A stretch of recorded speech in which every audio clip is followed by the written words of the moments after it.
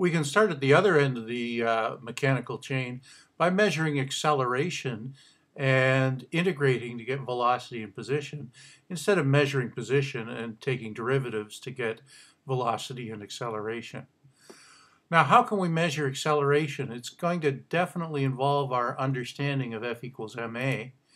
And the simplest way is to employ a good old-fashioned seismic transducer. Initially, these big transducers were a chunk of mass mounted on a spring and a damper. And if the mounting was subject to an acceleration, then the mass would take some time to respond because of its inertia. So it would compress the spring and the damper, and the motion of the mass would depend on the acceleration of the element below it. And these were seismic transducers, primarily meant to measure the accelerations associated with earthquakes, for example. Now this one is a single axis transducer. It's got a mass and it's being subject to motion in the vertical direction here.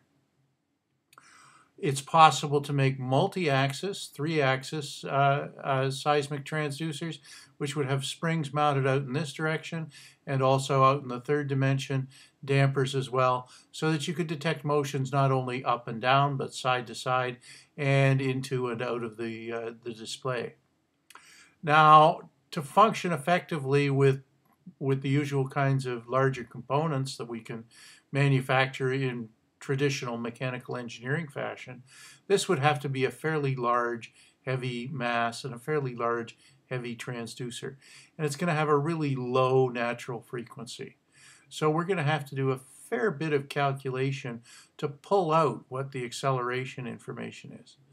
But we can apply the same sort of behavior, same sort of calculations to a much smaller version if we build it in silicon on an integrated circuit. Now it's important to point out that because there's a mass sitting here, it's going to be subject to motions associated with acceleration of the housing that it's in, and also it's going to be sensitive to gravity in the vertical direction. So all of these acceleration measurements are going to measure acceleration plus gravity. Or in an axis that's oriented horizontally, it'll just measure the acceleration, the motion due to acceleration. Now this is an example of a chip that we're going to use in the lab. This is a micro-electromechanical system, MEMS accelerometer. And what that micro-electromechanical system means is that integrated right here on this integrated circuit is a mechanical element with the seismic mass in it. So that when this is accelerated, there are actually forces generated inside here on this little mass that's too small to see. This is a three-axis accelerometer. It's got a range of plus or minus 3 Gs. And it has analog outputs. It's from a company called Analog Devices, the same people who make the TMP36. And we'll put voltage in and a ground connection, and we'll get an analog voltage out for X, Y, and Z components. Now that analog voltage will have to be calibrated by setting up the accelerometer so that we know just what analog value corresponds to 0 and just what the sensitivity is, because it will vary. Now, because this is a small system, it can give you a fairly high frequency response. The device in this one has a 5.5 kilohertz natural frequency. So at any considerably lower frequency, it's going to give you performance that's almost instantaneous in terms of its response. The advantage of a system like this, very simple, very little programming involved. We can connect these outputs directly to analog inputs on our microcontroller or to any other system that needs some sense of what the gravity is. This device, it's important to know when you go and work with it in the lab, takes a 3-volt input maximum. So the supply side should be anywhere between 1.8 volts and 3.6 volts. So make sure you don't connect that to 5 volts or you'll tend to damage the chip. The next one we'll look at is a similar chip. This is the LIS 3DH, similarly priced, both of these well under $10. And this is another micro electromechanical system, but it has digital output and provides 3-axis acceleration measurements. The big advantage of this one is because it's a digital system, it's communicating over either I2C or SPI digital interfaces, and that means that we can put some settings into it and then collect digital data out. So we can set this up to have different output scales depending on what sensitivity we're looking for. We can select these from our microcontroller at either 2G, 4G, 8G, or up to plus or minus 16G. Our data output will be in integers and already pre-calibrated. So when we get 0 out, we know it's 0. We don't have to worry about doing our own calibration because the device has been calibrated from the factory. It'll give us digital output at up to 5 kilohertz output rate. And so we can resolve frequencies up to 2.5 kilohertz in our accelerations. That would correspond to, for example, the frequency associated with 150,000 revolutions per minute.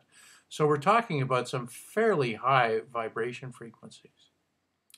Now we can make measurements of acceleration with this device and detect a variety of things. We might want to detect whether something's moving. So if we want to know systems are in motion, we can activate various functions based on detecting the current acceleration. If we're continuously detecting gravity and suddenly we detect no gravity, we've got an immediate indication we're in free fall. And whatever this device is, we'd better do whatever we can to protect it before it hits the ground. If it's a hard drive in a laptop computer, we could at least park the hard drive heads before it hit the ground. And that would be a considerable advantage.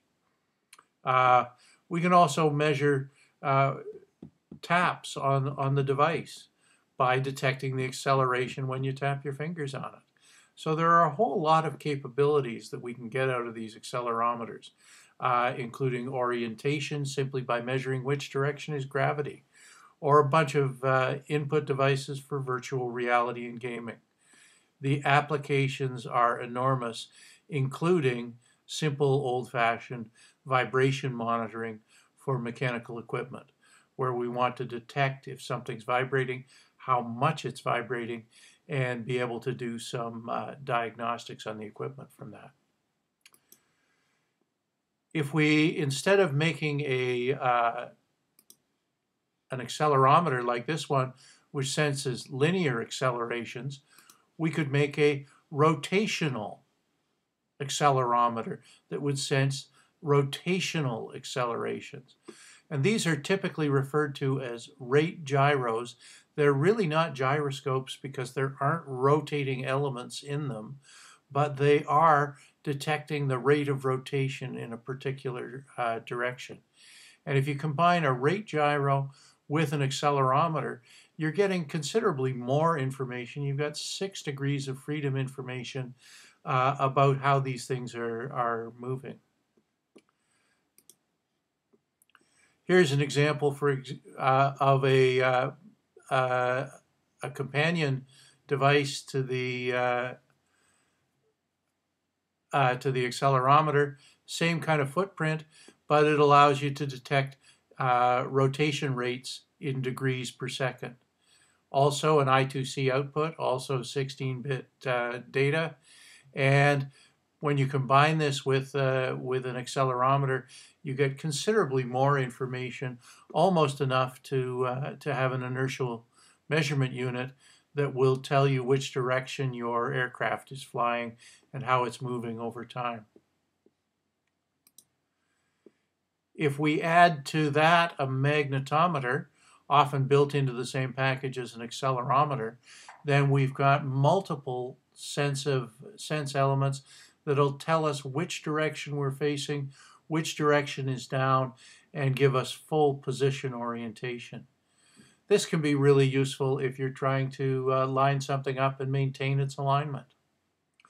And finally, if we take all of these pieces and put them together into an inertial measurement unit, or IMU, we'll have an accelerometer that gives us XYZ acceleration in the 3 directions.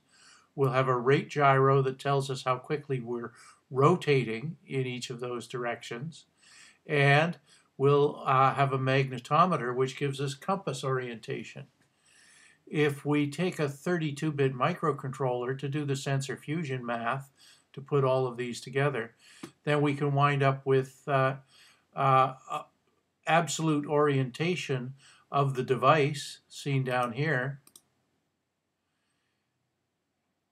And you can see this display on the screen is following the motion of the device as it's moved around in the hand.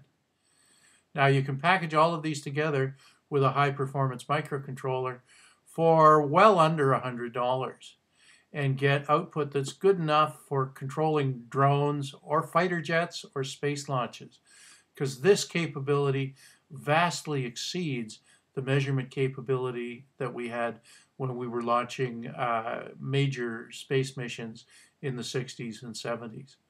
So the capability of measuring position and orientation has gone up enormously, and the price has dropped also enormously. So you should be looking around for applications where an accelerometer or more complex inertial measurement will give you information in your application that hasn't been applied yet. And building those kinds of capabilities into practical devices will continue to produce engineering advances and new features for consumer products that are going to be very important in the marketplace. So this week we'll be looking at making some accelerometer measurements with this ADXL 335, an analog accelerometer. It provides us with the same kinds of capabilities that we can get from this more flexible digital accelerometer, with the simplicity of being able to interface to an analog output. We'll be measuring particularly on the x-axis and looking at accelerations, motions in the x direction, and trying to measure the acceleration, and from that integrate to get position and velocity.